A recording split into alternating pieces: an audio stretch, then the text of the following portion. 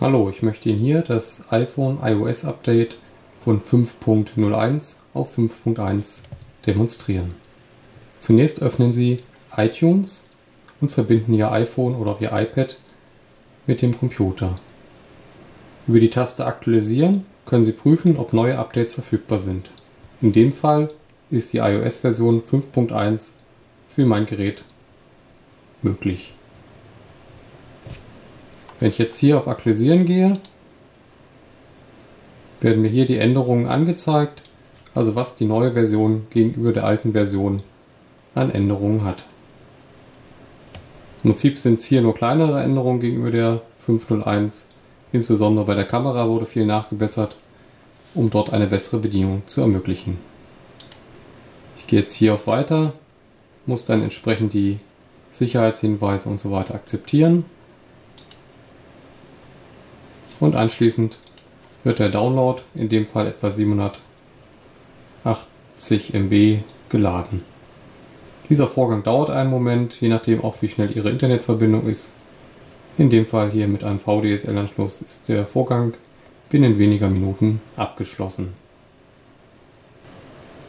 So, der Download der neuen iOS-Version ist in dem Moment jetzt abgeschlossen. Die Datei wird jetzt verarbeitet und entpackt.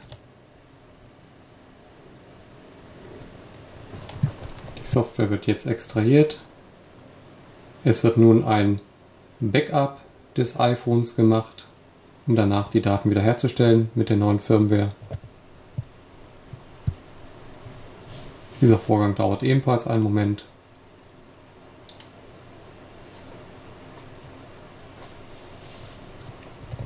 Es wird mir hier im iTunes auch angezeigt, dass gerade eine Aktualisierung verarbeitet wird.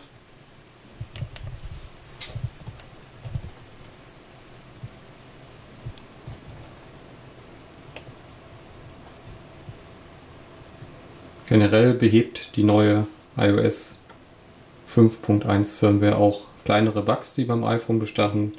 Zum Beispiel Bugs, die die Batterielaufzeit beeinträchtigt haben, aber auch Fehler, die zu Tonausfällen bei Anrufen geführt haben.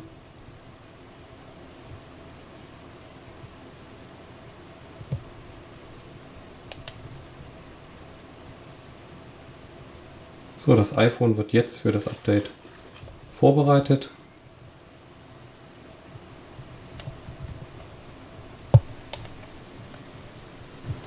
So, wir sehen nun hier, dass die Softwareversion 5.1 auf dem iPhone, in dem Fall iPhone 4, installiert wurde. Nach oben wischen wird die Kamera aktiviert. Ich kann wie bisher auch nach rechts wischen, um in das Fotoalbum zu kommen in der neuen iPhone-Version. Zusätzlich auch eine Gesichtserkennung, die unterstützt wird. Das heißt, Gesichter werden im Kameramodus dann hervorgehoben. Und generell ist die Kamera-App neu gestaltet. Auch für das Apple iPad gibt es die iOS 5.1 Version. Diese steht ebenfalls bei iTunes zur Verfügung. Auch hier empfiehlt es sich, eine schnelle VDSL-Internetverbindung zu haben, denn das Update hat ebenfalls etwa 730 MB. Und dieses wird ganz normal auch wieder installiert automatisch, sobald iTunes den Download abgeschlossen hat.